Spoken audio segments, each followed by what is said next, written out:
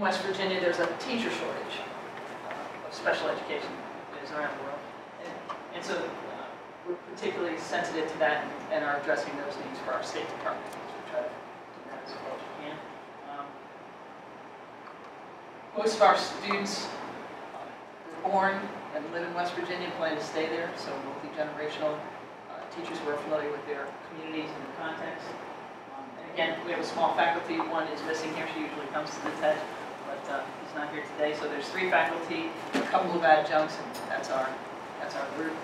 And about 75 students in the program across from the beginning to the end. A little bit about our geography. Looms large in terms of online and connectivity. We have some stories to tell about that. Again, a rural mountainous state, unlike Kentucky, which is largely flat. No luck with that in West Virginia. Teachers, like all teachers everywhere, limited time and limited resources. So connectivity in those classrooms that we work in, really sketchy in some places and not in others. Sometimes we hear stories from our teachers that they will actually stay in their classroom hours and hours after the school is dismissed because that's the only place that they can get any kind of access to the internet. So lots of technology concerns, and we'll talk about that if that's one of the things you're interested in. I'm going to go back one. Oh, you want to go? Yeah, some of the things that brought us to wanting to work online, some of the issues, again, candidates engagement. We have discussions, and those can become just kind of routine. I'm just typing a reply because I have to. So we wanted to create more of an online community of practice, right? Again, tickling that reflection on practice. Are they just doing these empty activities because they're required? And then instructability. This was a big one for Julie and I. We'll talk more specifically about that. They were out there. They were submitting their lesson plans to us, and we would sit together and say, well, how do we know what they're really doing? Right? We couldn't see anything at the start of this program. There was no way of us getting any information about what actually they were doing when this program started in 2005. So, I'm going to give you just a little quick update on the research. Many of you are already really aware. The Teaching Channel has done a lot of really nice white papers about practice right now online, and specifically about this topic, about clinical practice and the new technologies. So we have a couple of those hyperlinked, and if you want those websites, we'll give them to you, but I'm going to give you the clip notes right now of those. A lot of nice stuff. 2015, video allows teachers to go back and watch their interactions with students over and over again. Right? They can just look at that video and see what they did, and it's truth-telling, right, about what they're doing. Good research that says video can help teachers notice dimensions of the teaching that they didn't see or understand before. So it really started, hey, I thought I did that pretty well, but when I looked at the video, we'll have some comments from our actual teachers that reflected on it with us. It was pretty fun. So again, we'll go through this next slide. And good indications right now, and some of this research is really largely anecdotal, but it's coming in pretty strong, and some of it's got some research based to it. When teachers record and watch their own instruction, that's evidence, right? They've captured it. It's right there, and we're starting to look at video as evidence, right, which is a new dimension. Watching their own practice allows teachers to analyze their approaches to working with kids in a much more concrete way. That visual, I can see it, right? And remember, again, they're looking at, hey, this is what the student did, rather than trying to recall it after a busy day or week. And from studies, again, reflecting on videos of teaching help teachers learn to diagnose student thinking more effectively and interpret the impact, so they can really focus in and target and look at what those students actually produced. What were those products that the students produced, and what's the evidence that what I did made any difference? And again, that's the Teaching Channel white paper. Again, some new research, specifically some of this research is coming out of math educators and the video clubs that they're using, and again, learning to notice research. Right? If you've looked at any of that, some of it has framing up the reflection, framing up the looking at it, and noticing that they have student-centered practices if they're systematically analyzing their teacher practices. really, again, moving the shifting over to what the students are doing. What are you seeing? What are you noticing the students doing here? What's your evidence that the students are actually engaged, or students are learning? This has been an interesting piece, and that is this aversion to being videotaped. Right? That is pretty risky when you're capturing your teaching. And so for the new generation, they seem a little bit more open to it and less scared. However, you have to care for the situation, the environment that you set up around that. Right? So we want to create a safe environment that's low risk or no risk. We're not going in there and hyper-criticizing or hyper-judging. Getting them really involved in peer conversations, talking about what they're seeing. What are you noticing? What are you seeing? What are you observing? And try to keep that judging or interpreting really turned down in this first wave of what we're trying to do. And it's based around the research and the writings around communities of practice. How are we developing those as teachers? How are we becoming professionals and talking about what we're doing and how it's affecting our students? Using respectful communities of practice, right? So that changes your role a little bit, right? From being a judger and an evaluator, at least at the outset, to really trying to invite and talk and get everybody involved in that conversation. This is Adam. I just realized that I hadn't set it up. Okay. So we hunted down the actual CEO of Edthena to talk a little bit about what his inspiration was for this. Hopefully it'll fire up and skip the ad 5 seconds. And so Adam's going to talk here about what reflection is and what the power of Edthena is.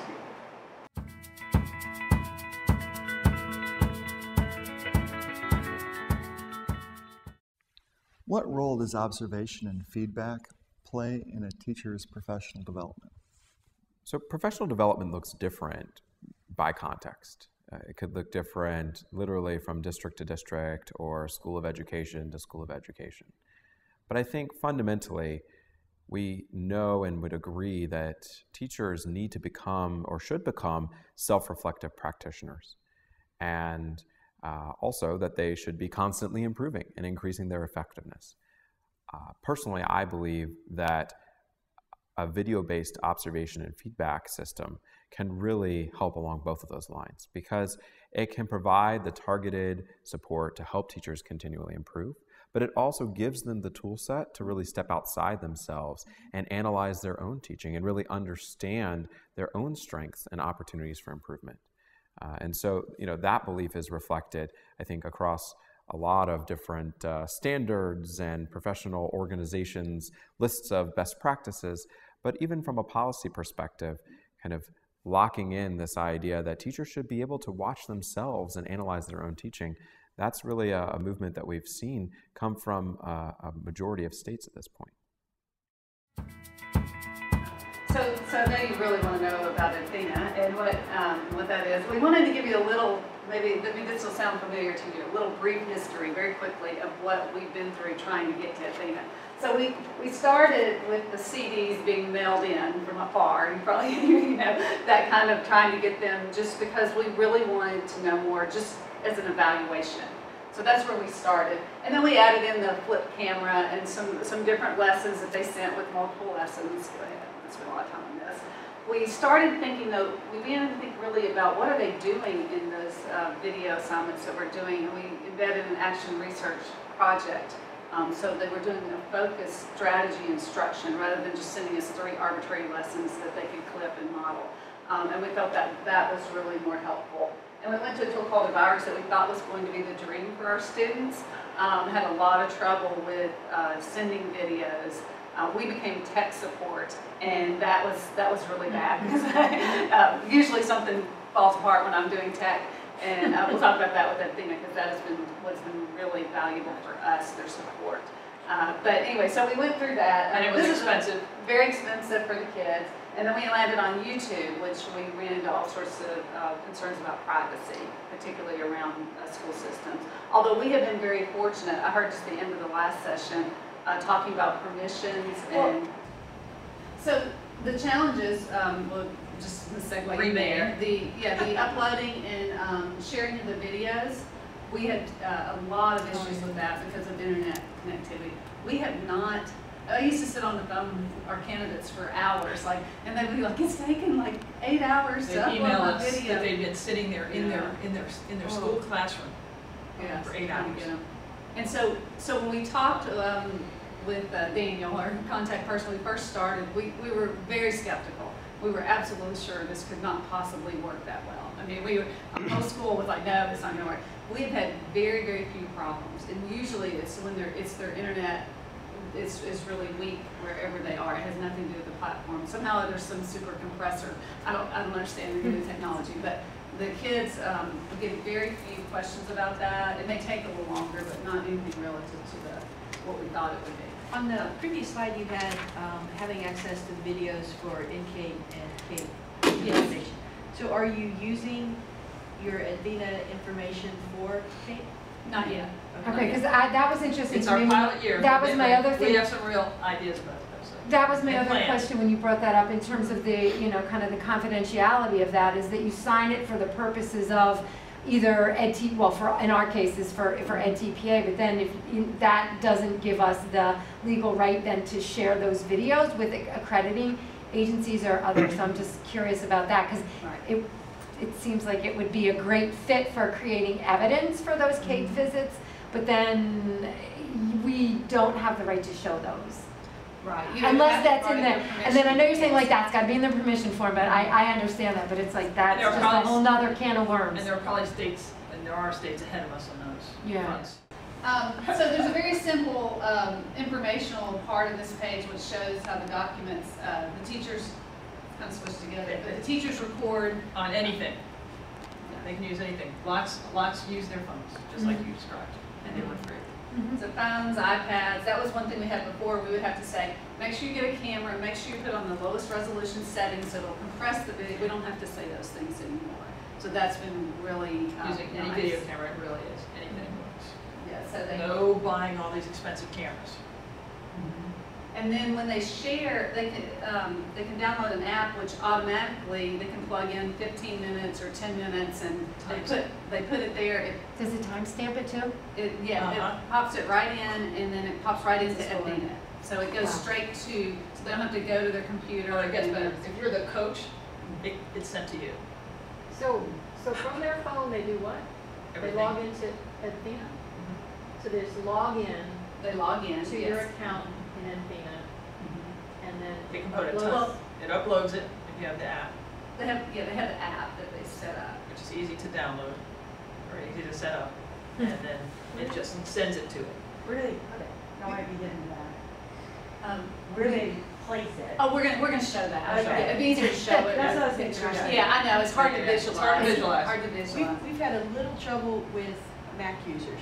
So we have an IT guy in our department Okay. who I invited him to a group so that he could see how Edthena works, so that and download the video tool and upload some video so he could see what problems the students might have, so he could problem solve with We've it. had a couple of Mac use the same thing, but they've been And tangled with it's it. typically been the same problem, so it wasn't like there were multiple things. We just send them the solution and then boom. And we'll talk more about this. What's great about Edthena is once they find out that there's a problem pattern, they create a searchable fix, so the students can just type in, I got a Mac, they'll talk about that. So what we have done is our School of Ed purchases that for them. We were originally thinking, before our School of Ed agreed to do that we would just say, we're not gonna do textbooks, we're gonna do this membership cost for the videos, because we're really invested in That's for each teacher candidate? that's for each teacher candidate. Yeah, it's unlimited videos, so they can. Yes, An unlimited number of people can come in and watch it. yes. So we'll talk about that in a minute. It's a different setup than the traditional setup. So they purchase their account, they log in, you send them a link, and they come in and they log in and create their account. So then groups can be created around, we create them around our classes. So we have These groups are all around our our classes. class titles. They could be, if we click in this, that's 6390. So this is our final practicum in our graduate program. And it's a shared course between Julie, myself, there she is. So there we And are. there I am. There's our group. There you are, this is our group. So there's our picture, you can see our members. There's social media. See the community of practice already setting up right now, right when they come in. Field spread in a little bit, and then so you can just These see other automatically the videos, and the videos can be set up in particular areas called explorations, but right now we're just going to show you a little clip to show you what the tool looks like. So if you'll go to Savannah a second. This should be that one. Video analysis 2. So you can just see it all. It's very visual, and it's very just a clickable menu. Really easy. So this is one of our student teachers this semester who's working in her own classroom, which is often the case in West Virginia. They're hired on permit. She happens to have a background in elementary education. That's not always the case with ours. We have many who come from other fields who have no background in teaching, all in the same classes. So we're trying to help them at their different levels. That was another challenge we were facing when we first started. And the students type in, they describe what's going on in the classroom. They just type it in, what is this? So she did that. So in the tool, you have this area, that's the information. You'll be able to put in information, we'll show you that in a minute. But these little lines are comments that have been made in the video. And what we love about Edthena is the student will go along and we have them in peer groups. Yes, and they'll make a comment. So Elena's made a comment about the video. If you'll I'll hit the reply, and then Savannah can reply to her. So it's just like a message, right? Or we can reply to her. And when you'll go up and click on that line in the video so they can see that. If you can get it. What happened? Go to the side, our side. Oh, yeah. It's just all bigger than. Here we go. Ready? So we're going to start. So if you'll just click on the Okay. So that first blue line. First So it has, the students can ask a question, make a suggestion, a strength, or a note, and they're all color coded. So when they look at their video and they see that line, they know how many strengths have been noted, they know how many questions have been asked. And so if you click on the line where someone made a comment, it goes right to that spot in the video. So that's another thing we love about it. I go in and I click and I say, I wonder what was commented on, and it goes right to that spot in the video. So they don't have to search through the video to see what someone's talking about. See the numbers that are like 1061? I think the orange is questions. So if I ask my student a question on a video, then I can just go back and see if they've responded to my question. And if I didn't ask any questions in the video, then there's 0 there for the orange, and I can just skip over that one. I don't have to check each video to see. What's going to happen in So that has been a really valuable tool. What we found last night, when we were going through the statistics, which we'll show in a minute, is our students tend to do a lot of strengths. They want to tell each other what helped. I don't know if you're finding the same thing. They're hesitant to point out anything or comment on anything that might appear. So we have to frame up their the question, what we'd like them to do. That's to their peers. We have to say, please include one of each. Or the one thing that I'm thinking, how it would be really great to use that as the strengths with the thumbs up. If you were going, like we also use the Danielson framework. So the idea would be, okay, so you've got a 6-minute. Everybody put in a 6-minute video clip, and within that, we're only going to look at like domain 3 things. So every time you see a piece that would constitute evidence, let's give the thumbs up and you identify what it is or not. Then that would be perfect, because then it's not overwhelming of like, so what is the evidence? How do I know it's evidence? What constitutes, like that whole thing that our candidates go through? That would be perfect, and because today's domain 1 and here's domain 2 day, and how perfect would that be? Because they do it in Edthena. That's perfect. Like target it. Oh my gosh. Let's show her the level indicators. Sorry, that's like so funny. Yeah, that was really good, and the kids loved it. You're like, and? Right. Exactly. So you have the comment thing. That's and great. Then you can add what's called leveled indicators in Edthena. And it's based on different frameworks. So there's choices you can pick, and you can add your own. I think Daniels is in there. Yeah. So in 24 you added the. You can show them that exploration even if they haven't commented yet. Yeah. So I said. So everything's based. I'll go back just a second. Okay. Everything is set up in what was called explorations. I would call modules. So everything's around a certain module. So that's the exploration name. So learning the vocabulary of Edthena, you kind of have to know. It's activity, assignment, like things you can set up for the students to do that are specific and targeted. Right. So in the exploration, as a new member, you can create. Why don't we hit just create new? And we'll go in and go through the level indicators. Okay. started that. And again, you see these big buttons, it's really easy to use, it's very user-friendly. Like, this is how you do it. You follow this little bouncing ball here. So you just make up a quick title, put in a date, and just, I guess, put in letters. Like, I started a test. These are all the ones we have working. Oh, are you, why don't you open up? No, that's not it. What are those? That's not it. That's just something from those saved from another thing. So you can you create your title and that kind of thing, and it guides you through with drop-down menus the things you might want to add. For example, if you would like to your students to add a lesson plan in here, or respond to reflection questions, you can add that into the directions, and you go through this process to do it. I wouldn't spend a lot of minutes, just because that's too long. Typing on this thing is Yeah. not possible. Just go on. Let's get to the level indicators part. You want me to do it? Because I was working on the last night. Go ahead. Okay. I'll switch it. You can talk a lot. Great. So, Do you all have to have memberships as well? No. It's purely driven on student. Really? oh, Yeah. yeah. So the students create their accounts. The billing is per student. I'm the administrator of the platform, but there's no extra They don't thing. charge you. No, it is absolutely just student license, per student license.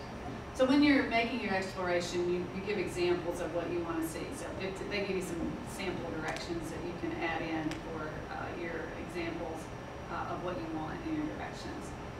And then you can add a component for feedback to peers. So if you want to, like you were saying, you wanted to do some feedback around specific models of practice, you can add that here as well. And students can choose, I only want to share it with me. They can set up their own groups. Or Every- when you've set up a group for your class and Lisa only wants to share it with me, I'm her supervisor, she doesn't want her peers to see it.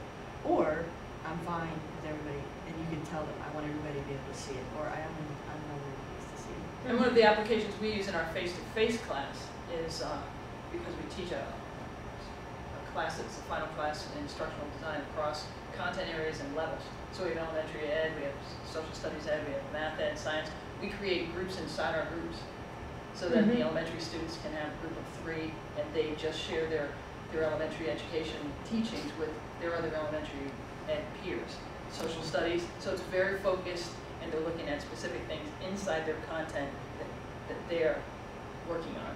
So really, really nice and rich in that regard. And in the special ed and the secondary, kind of the same things. Yes. Their peer groups are around those that are teaching in elementary settings, maybe with similar circumstances, mostly kids with behavior disorders. We've been able to do that some as well. Been very, very successful, I think, that part, in terms of communities of practice and really specific feedback that's helpful to them, based on their comments back to us.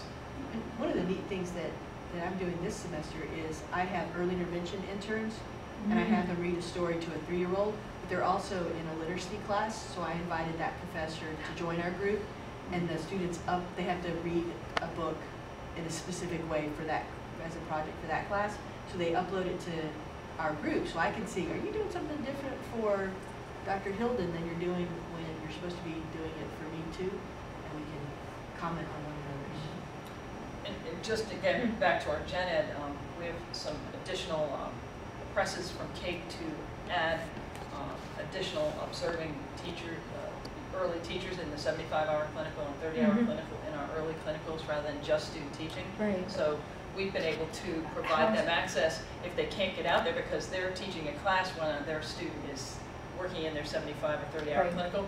Now our students can share a video with them so they can actually see some form of teaching in the early clinicals. So that's given dimensional strength to our program.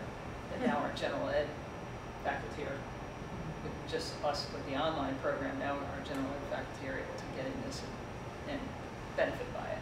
That's been nice.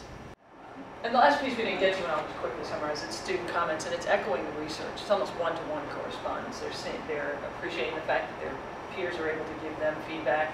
They're appreciating the fact that they're able to see their own practice and improve on it. So it really, it's a very tightly relationship with the research we're seeing coming out is our students' response to what it's been like for them to be in this platform and the benefits. Edthena also has an extensive library of videos, so some of our students, without being prompted, are going over into the Edthena library and looking at examples of exemplary practice and telling us that they're hitting on the library and seeing some really great videos. So there's all kinds of other depths to this that Julie and I really haven't explored yet, because it is our pilot year, and we're really just very enthusiastic and excited about the possibilities. So do the next steps, Julie. Where we're going. So we have one more thing that this is really where we're headed. That's our email. Oh, that's our email. Yeah. So this is where we are. You know. We've got a reading graduate program faculty colleague, and she just extended it to one reading course. She's running down the hallway saying that she loves Edthena and these kids really want to expand her practice. We're trying to recruit our undergraduate faculty by using it in action research and in our undergraduate classes, and that's been successful. We have them in now commenting on video. So, and our focus is really, we didn't get talked about it too much today, but on coaching and peer feedback. We are really looking into the value of that, how we can improve that for students and across the programs, and doing some research around that. So we feel like this is a great tool to do that. So we've gone from just having them submit videos where there was no comment and we were just voyeurs just looking at it, to this really dynamic, rich communities of practice, possibilities for evaluation in CEC, possibilities for really rich assessment based on what we see them doing and their own assessment of their own practice. So yeah, we're excited about it. I know, I feel like we went around. So if you have questions or things that you need, I'm going to put that up. Last night, copy that down. We will send you our PowerPoint. Because there was Can you make that bigger? Sorry, I don't know why it went out of slideshow mode. Is there any mechanism for Archiving? Yeah, or going back in and being able to access other, not necessarily the videos because of the permissions and so on, but I'm just wondering, like, the documents that candidates may have submitted up there? We are literally in our first semester, so I'm going to ask. Because I'm just wondering how that then plays out also, I mean, like your longitudinal data, because I saw something up there that said stats, and like that. Show that in a minute. I know, but that, which is, for your reviews, which is great, and then program redesign, those kinds of things. So at the end of that time frame, what happens to all of that data and that material? So if Cape come and say, like, so where is it? And you're like, well, you can we're used to archive your I'm just wondering. You can archive your, in the directions of the exploration, the first thing it says, do you want to have the ability to archive? And then what does that then But I also want to like? say, Edthena is really clear that this is proprietary for them. So those things are theirs, right? So I'm not sure they're sitting, or they wouldn't be sitting anywhere else. So to the extent that some document is exportable, that we can have a copy of it, like the level indicators, because it's an Excel sheet, but not the videos. Yeah, no, I wasn't. I was just thinking about kind of the documents, though, pieces of evidence. Absolutely. Yeah. Okay. Because they're set up in Excel sheets. So okay. Are you all using any of the features around the explorations and the stats? We are using the stats piece, our assessment guide, because we're getting ready for CAPE in 2018, I think. Same. So he's been working with Daniel on what kind of stats can you collect. And the stats are kind of limited, so you can look at how many videos has a group uploaded. Right. What was kind of replies I made? Were they strength? Were they questions? Okay, I see that. While you're doing, just a quick question. Is the audio, have you had any issues with the audio? The videos are fabulously they are high quality. The one from the phones and iPads, the audio has been literally no problems, no matter great. where they are. Now, occasional Jim from a PE teacher, that gets a little echoey, but the quality of the video has been absolutely fabulous, and no matter where they are. So Uniformly, really easy to watch, hear them, hear They the set up your phone in the classroom. Yes, they need a tripod or. Nope. They tell stories. This sometimes happens. They'll prop it up on something, and it'll fall. So they gotta really kind of take care. So they'll prop it up over here, line themselves up. It'll slide. Then they have a little bit of a problem, but they fuss around enough about where it sits. Any other questions before we get out of here? We do tell Daniel that we are cheerleaders. We profess that because we haven't And then really, that's, and then we you haven't gotta really ask hit him, a glitch. and then you need to ask him on the back end to like cut you deal on the, if you're doing PR work for him, what do you get out of that? For everyone Probably that, free. exactly, for everyone that, for every other institution that you recruit along, you should get something for that, ladies. Actually, we're just excited. Google them. Just Google Yeah. Edthena, and Thank they you very have much. so many really very nice put together pieces to give you some information, and they are incredibly responsive. If you hit the support or hit that email and send them a message, they'll get right back to you. Yeah. We're excited to share it. We don't want to take, because we've been on this journey. Yeah. We're so excited to That's find great. something, so we hope that it's helpful. Thank you. Thank you very much.